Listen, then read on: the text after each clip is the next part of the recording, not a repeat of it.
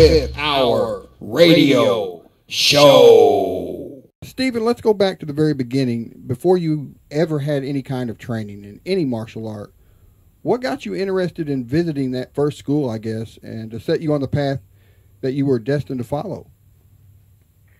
Well, you know, when I was a little tiny guy in the early 1950s, I remember seeing some kids that I was going to school with humiliated, actually. Little kid would pick on the other, and I didn't like that. You know, hey, that doesn't look good.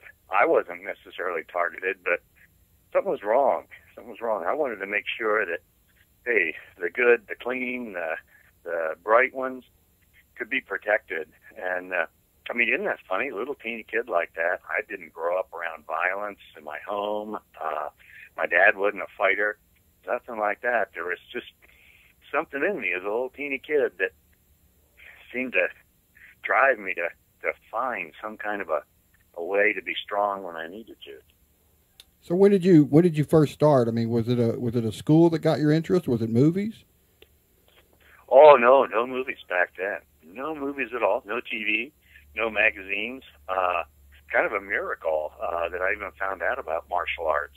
I mean, it was that long ago. Can you imagine such a thing as no Ninja Turtles or no Ninja Turtles, Kid, or no remake of the Karate Kid a generation later. This is before all of that. And but there was a TV show I saw. Old listeners might remember this Lassie TV show. You know, and there was this heroic dog and out on the farm, and this little kid was the owner of this dog. And in one episode, I must have been 6 years old when I saw this. There was a exchange student in their little farm area from Japan. Now this would have been like 10 years after World War II. So, you know, Japan was still kind of, you know, unsure and exotic and so forth. And some of the bullies were picking on this little kid, and he had to use his martial arts to defend himself. Wow, I saw this. This is incredible. That's what I'm looking for. That's what this little tiny kid can, you know, defend himself. And then at the end of the show, some of the adults of these little bully kids that got beat up, you know, they come over to do something, set fire to the barn, and the dog comes out and makes noise, and this little kid ends up using his healing powers. He knows how to use herbal medicines. Can you imagine that in the early 1950s? Herbal medicines from Japan to heal these people that had attacked him. And I mean, that set the course for my whole life. I've got to find that. I've got to find that, and I've got to be that. So who would have guessed? Yeah, I mean, Lassie TV show. How did you end up taking what I consider a huge step, you know, a giant step, in moving to Japan to train with, I guess, authentic ninja masters? Was it on a whim? I mean, did you know where to look or even who to look for? Oh man, I wish I could say yes. It made me look a lot smarter.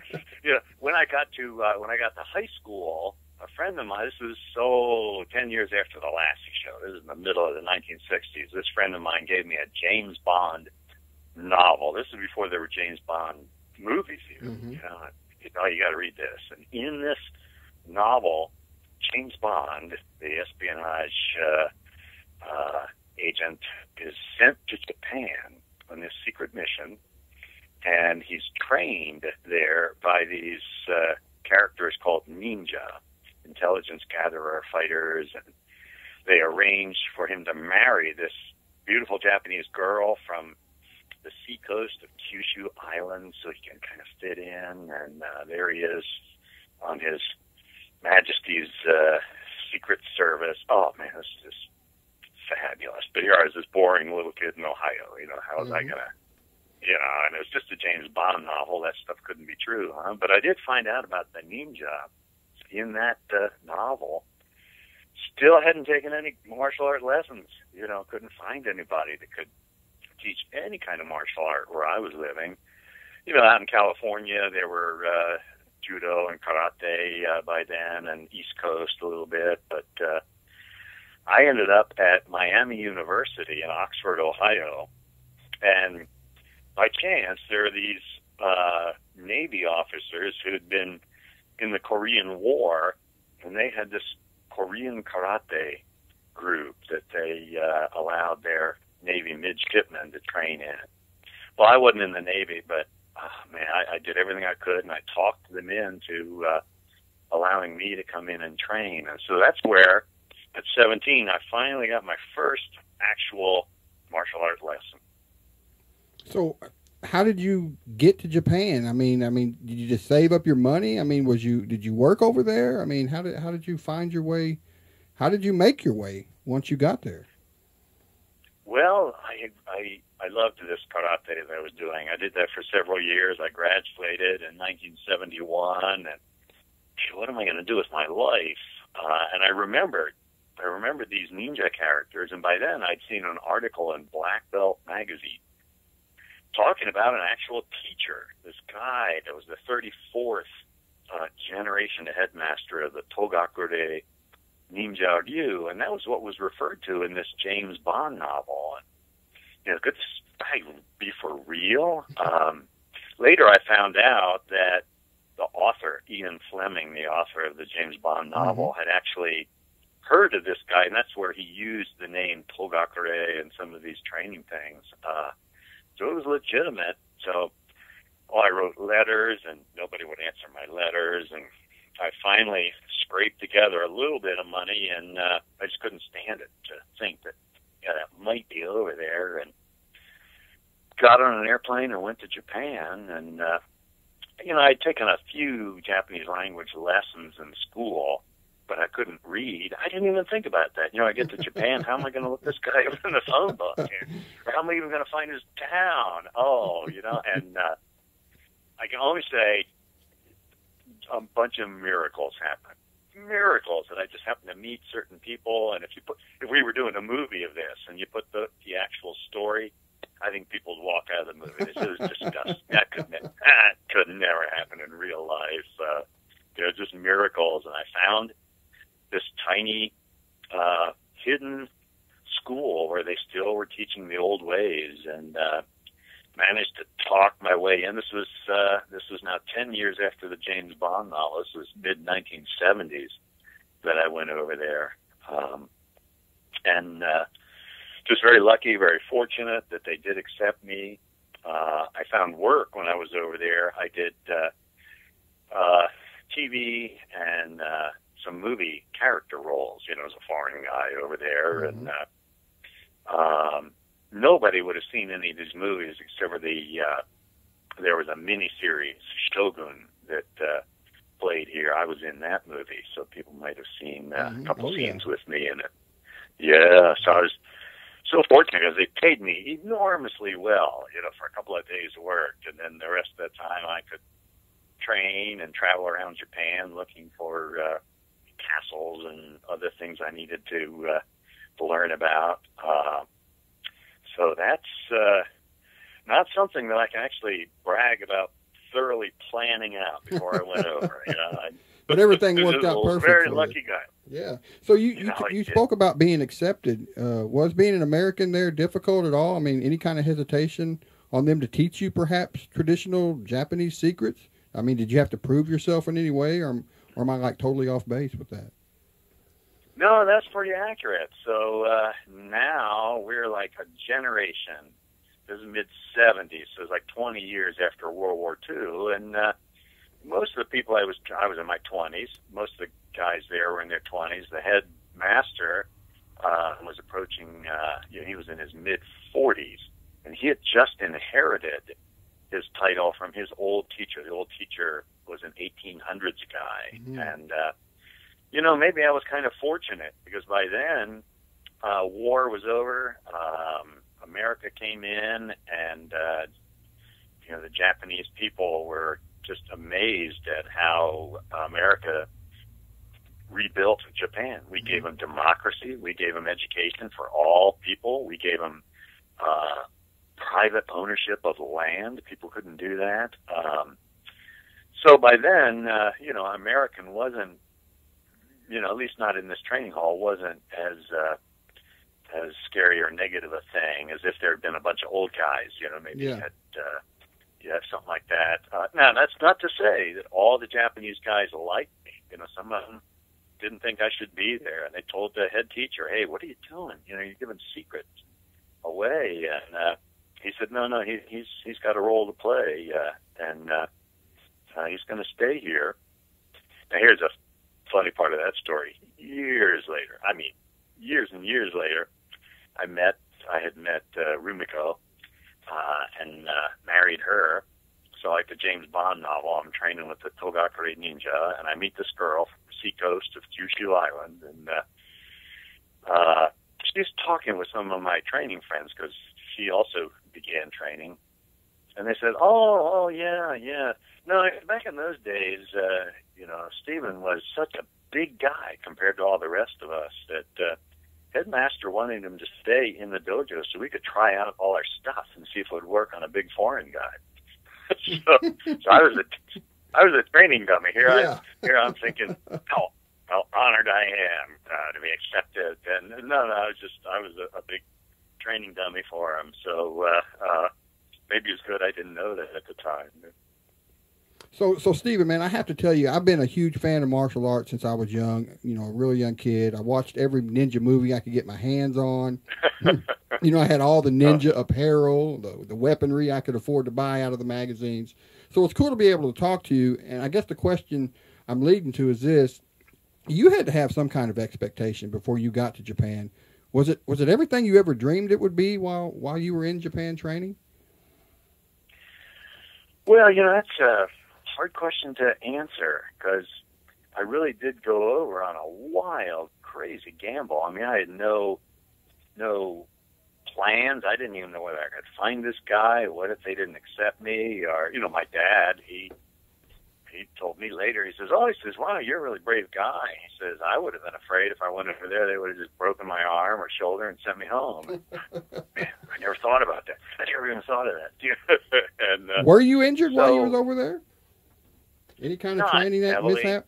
Yeah, just wear and tear injury, you know. But everybody got it, Japanese guys and me, just wear and tear injuries that you're doing if you're punching and grappling and fighting with swords. And but you know what I was expecting, once I got there and I saw what this was and how different it was from all the martial arts that I'd known in the 1960s and the 1970s, I knew something was going on.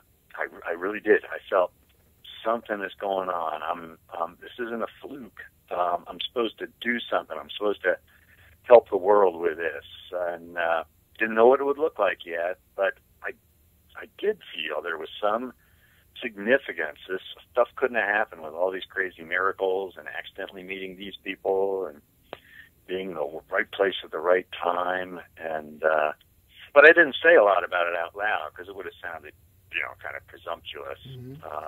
But now 30 some years later, when I look back and, you know, I got 20 some books out on this, and, you know, a lot of people, even young ones, you know, this is 3 generations away. I go to a martial art convention, everybody's doing MMA, and they may not remember all these old timey Japanese martial arts, but, you know, people still recognize me when I come in and of course, have good things to say, you know. So I think, yeah, there was something that was supposed to happen. Something was supposed to happen with that. So how long were you actually in Japan? And when you did decide to return, did you have your mind made up at that point? You're going to share what you had learned by, you know, starting a school or teaching? Well, I was there for the late 70s, and then my visa to stay there ran out, and by then I was married, and then we had we had 2 daughters in the early 80s, and all through the 1980s, what we would do is I would go over on a couple months tourist visa in the fall and the spring with my wife and my daughters.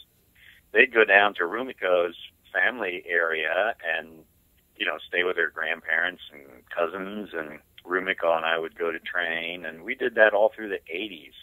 So for about 15 years, you know, we were in all those classes. And then the 90s, my girls were getting where I couldn't pull them out of school here in Ohio, so we would go for the summer for some training.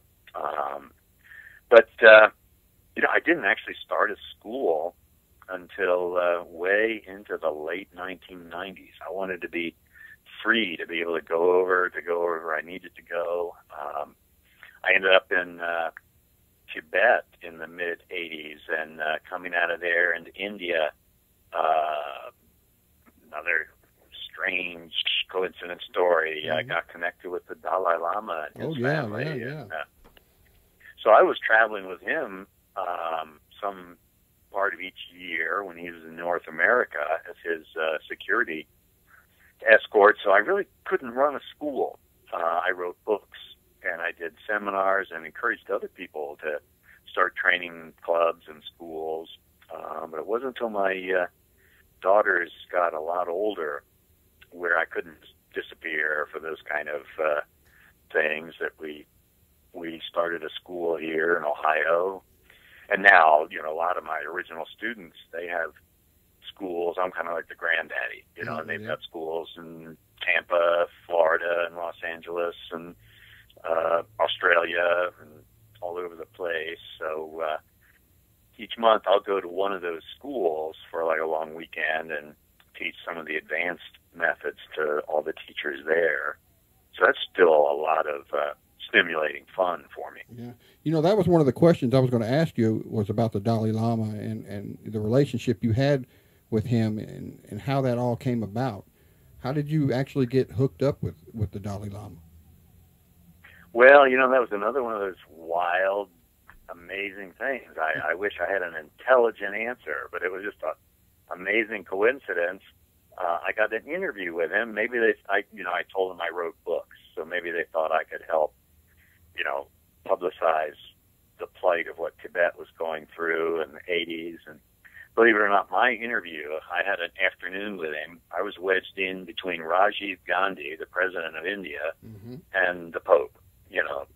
Well, that's pretty good company. Pretty good company. Here's this martial art guy from Ohio, and turned out his brother was the first one to escape Tibet when the Chinese came in, and he had become a professor, and he lived not far from my house. And I got to know the family, and then in those days, the U.S. government didn't do any kind of protection for him. Now we've got the State Department. They bring a huge team of 70 agents and armored limousines and everything. But back then, they didn't do anything. And so I happened to be there with him in California when he found out he had won the Nobel Peace Prize. And everything went crazy. Reporters and people coming in to see this, and they really weren't prepared for any kind of security.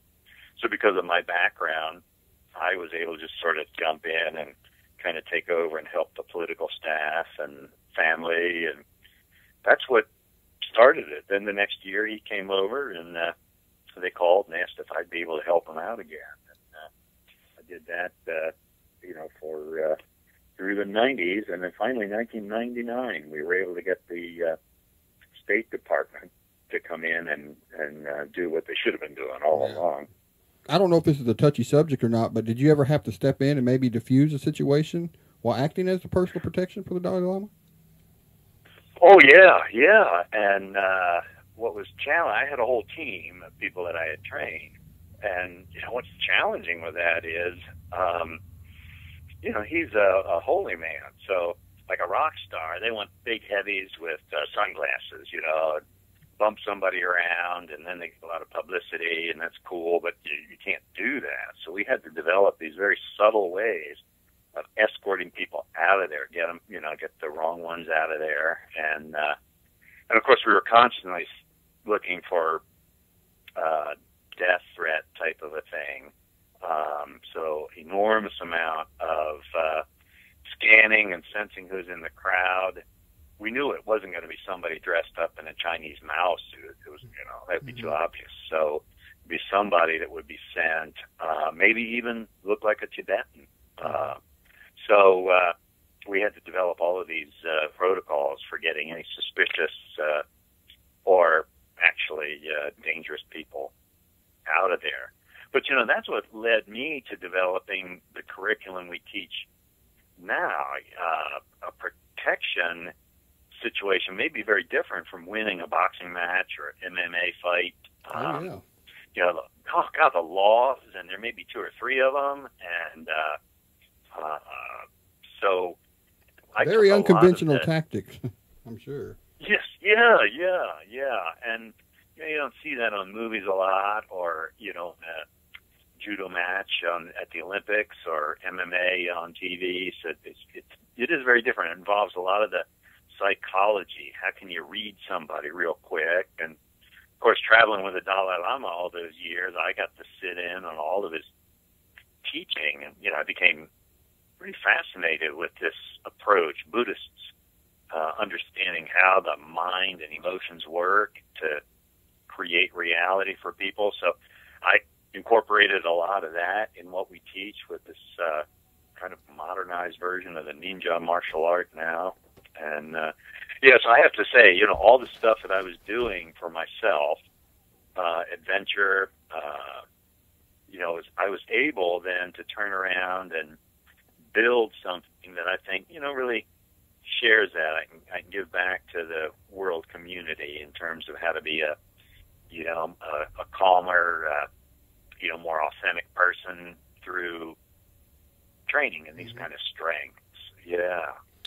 So after all these years of, you learning, teaching, writing books, just living the life you've lived, are you content, or is there anything more you seek, more knowledge, anything of that nature? Well, I love that question. I love that. I am content. This morning, my wife and I went down to this little tiny village near where we live, and there are all these old restored antique houses, and we had a wonderful lunch together. It was just so easy and beautiful and wonderful. And a few days from now, we'll be back on an airplane heading out to Colorado to teach an intensive weekend. So I get the contented, enjoying my life part like any other 65-year-old guy would. Mm-hmm. But at the same time, I really love what I do. I can show up and got something to share, and my own learning keeps going. So I'll be back in Japan in October. Got a guy that's showing me some old script sword techniques, and just really cool stuff right there. Oh yeah, yes. I'm just such a fortunate guy in terms of being able to live my childhood fantasy all the way into granddadhood here. Yeah, Mr. Hayes, I consider you to be a very wise man, and this is a question I wouldn't ask just anyone. Being a Buddhist priest, and I have to be honest, I'm not too familiar with Buddhism, but in all your travels, your adventures, your studies, at this point, what do you think the purpose of our life, the human race, is? Well, I think if we were going to call it a purpose, why are we here? What, it would be to, make the most of this experience. And there are two ways that we do that. One is never quitting the search for more truth. What's the nature of reality? I mean, what are we really dealing with? And we're little, teeny, and we grow into teen years. We learn so much. Oh man, I learned so much. And then from teens into the working world, we learn so much. And then a lot of folks kind of stop at that point. But there's just so much more that we need to understand about who we are. And the second part of the formula is we got to try it out. And so in a Buddhist approach, that's called compassionate action. We go out into the world and experience, try and help other folks to be a little more at peace, at the same time a little more alive, focus on the things that are really important, and try to not let the not so important but urgent and dirty things bring us down. I'm kind of concerned when I look at some of the media today. I think people are being played. They're always getting this horrible bad news and trying to get people to argue with each other. Neighbors arguing. Oh, well, I'm a right winger. Oh, I'm a left winger. Oh, I'm all of this stuff with social media, even so-called social, but a lot of times it's antisocial, and it's a trick to sell more stuff. And so, if people can understand, hey, we only got a limited number of days on the planet here. How can I make the most of it and to enjoy it and help others to enjoy, touch a few hearts, learn some good lessons along the way. I think That's what I would say, for a quick discussion anyway. Mm-hmm. We might call the purpose of life, be authentic and fully engaged in life. I like to say we need to keep our imagination. Like you said, when we were a kid. Wow. You know Yes, what I mean? yes. We lose that as we get older. Yeah, but I mean, do you find in your work with radio, you get to talk to so many people. I mean, isn't that just amazingly stimulating for you? Oh man, I love it. There's nothing more in this, besides my family and stuff like that, of course. But I just love what I do, and I keep working harder at it. It's something that I believe, like yourself, I'll continue to do this for the rest of my life, or at least I hope so. Sounds like a great life you get to live there. So, Stephen, before we get off here, man, we spoke of social media and website. How about yours? Where can people go and learn more information about you and your schools? You can get, buy your books and stuff like that. Well, if people just write my name, StephenKHayes, just write Stephen K. Hayes like it's one giant word without any gaps, or just StephenKHayes.com. That'll take people to where they can find books, find their schools. In fact, we have a new service now where I'm taking a lot of these little short movies, very, very short, where people can actually learn some of these techniques online there. But that StephenKHayes.com, that's kind of the gateway. That's the portal to all the stuff there. Well, man, thank you so much for taking time out. This has been one of the coolest shows I've ever done. Oh, well, I appreciate you inviting me. Yeah, man. I've been a fan of yours, like I said, man, since I was a kid, and you're right up there near the top of the list, if not the top, because, I mean, I have read so much of your stuff. I just wish I could someday meet you in person. Let's see if we can set that up. Let's see if we can set that up, Rob. All right. Okay. Hey, thank you so much. Great talking with you. Yeah, same here. All right, have a good one, man.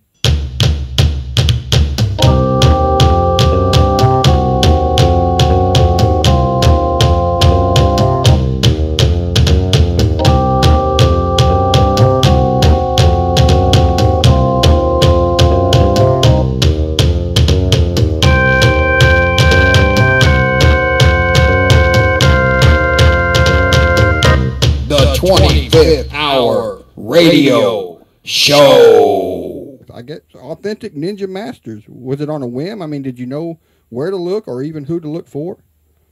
Oh, man, I wish I could say yes. It made me look a lot smarter.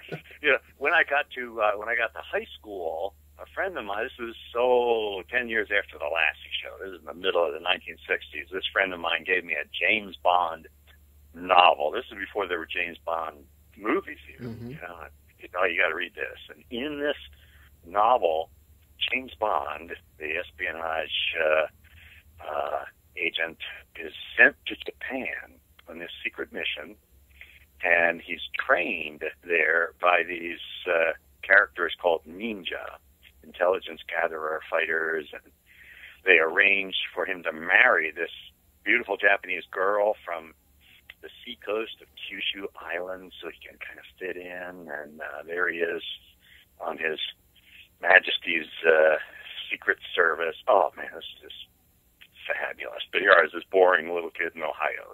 How was I going to, and it was just a James Bond novel. That stuff couldn't be true, huh? But I did find out about the ninja in that novel. Still hadn't taken any martial art lessons. Couldn't find anybody that could teach any kind of martial art where I was living. Out in California, there were judo and karate by then, and East Coast a little bit. But I ended up at Miami University in Oxford, Ohio. And by chance, there are these Navy officers who had been in the Korean War, and they had this Korean karate group that they allowed their Navy midshipmen to train in. Miracles that I just happened to meet certain people, and if we were doing a movie of this and you put the actual story, I think people would walk out of the movie. This is disgusting. That could never happen in real life. Just miracles. And I found this tiny hidden school where they still were teaching the managed to talk my way in. This was now 10 years after the James Bond novel. This was mid-1970s that I went over there. And just very lucky, very fortunate that they did accept me. I found work when I was over there. I did TV and some movie character roles, as a foreign guy over there. Mm-hmm.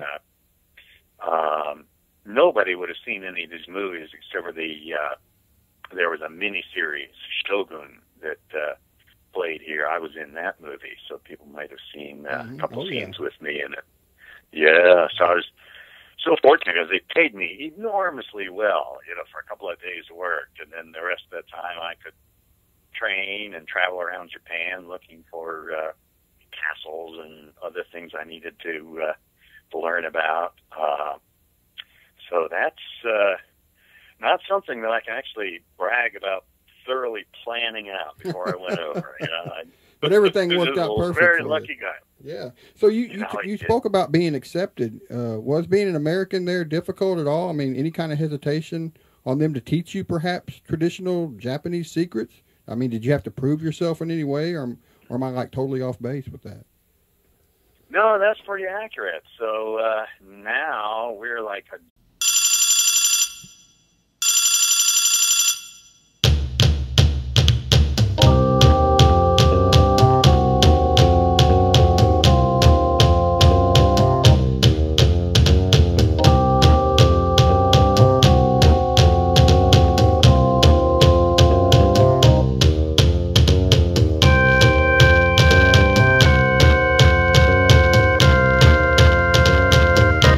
the 25th Hour Radio Show. Stephen, let's go back to the very beginning. Before you ever had any kind of training in any martial art, what got you interested in visiting that first school, I guess, and to set you on the path that you were destined to follow?